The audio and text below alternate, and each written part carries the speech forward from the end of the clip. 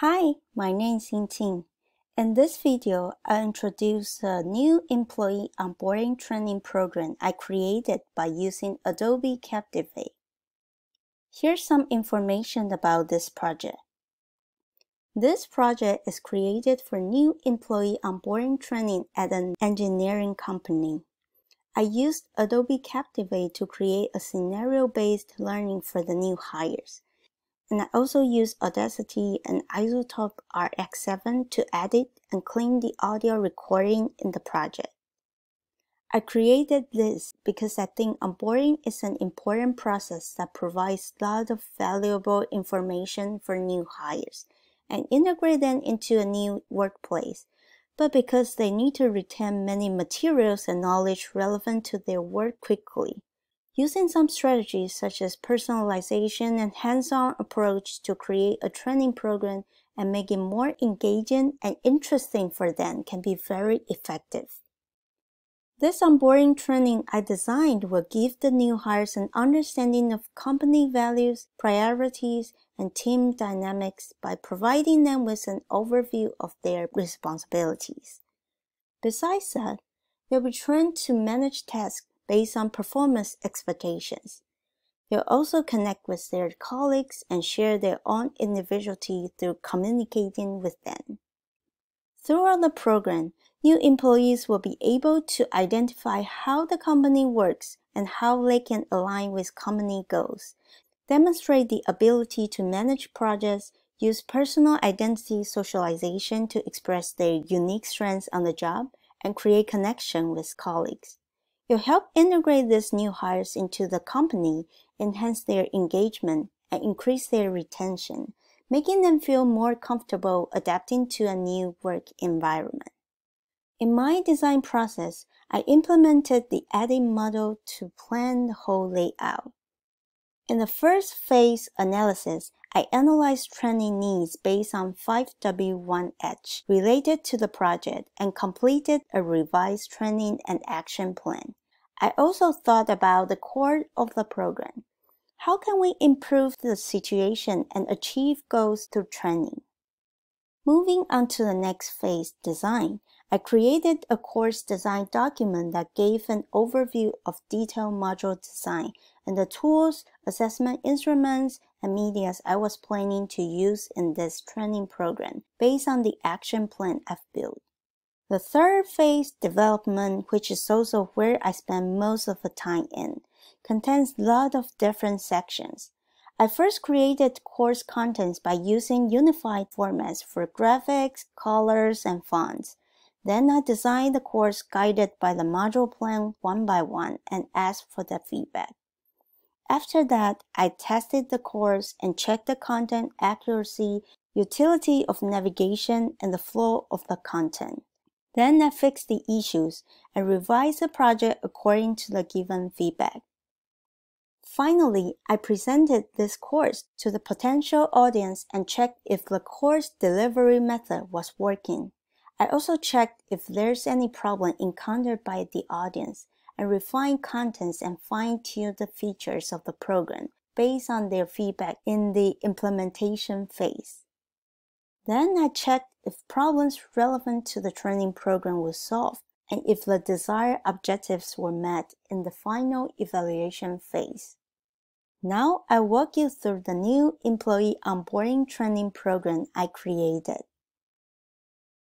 Let's click the button to start the training.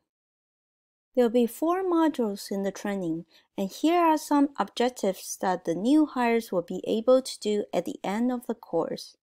There will be 2 buttons below for you to either go back to the previous page or go to the next. The first module is compliance.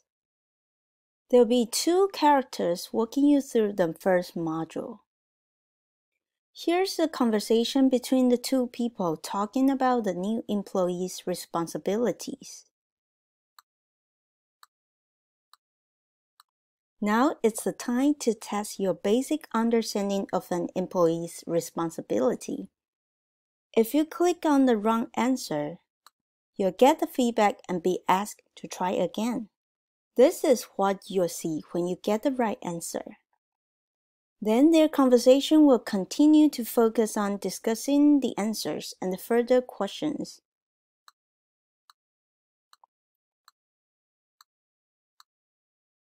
Now we're in the second module, clarification.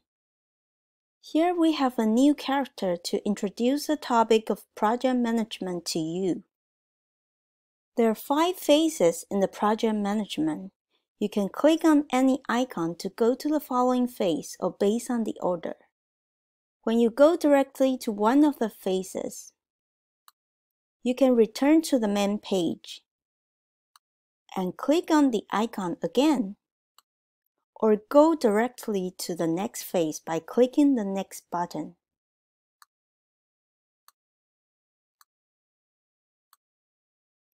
After this module, it's quiz time to test what you've just learned.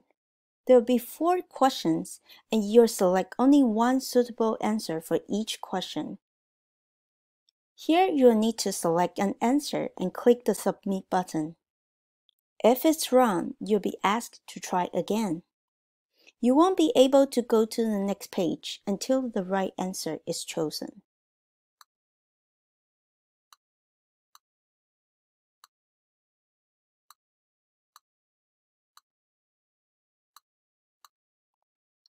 Moving on to the next module, culture. There'll be a sample video playing after you get to this page. You can pause, stop, or replay it. After you finish watching the video, the next button will show up. In this module, you'll learn about the company's core values through other colleagues' experiences. Here are 6 life stories from your colleagues, and they all talk about different core values of the company. You'll see the core value they talk about and their positions at the company. One of the core values is dive deep. You'll need to finish listening to all the audios before going to the next part. One of the core values of our company. One of our core values is that our core values kind of relate to our. We also have stuff like we want to build community. One of the values that I like the most. This part allows you to go over all the core values once again and understand their meanings behind. Now we're ready for the last module, connection. There will be 4 scenario questions in this section for you to think about. You only need to choose the option that you think you're more likely to react. There's no right or wrong answer. Choosing any of the options will direct you to the next page.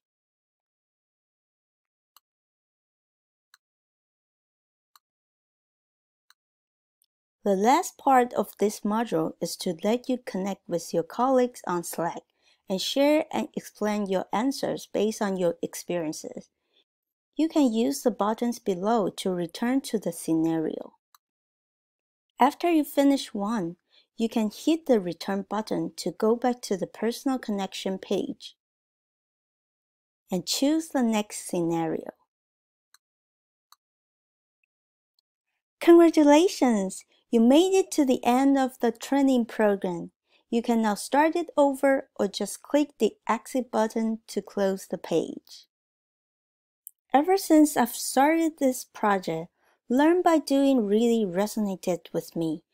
I've watched some videos online before to learn to use the tool Adobe Captivate, but I feel like following someone's instructions is way easier than exploring more features on my own.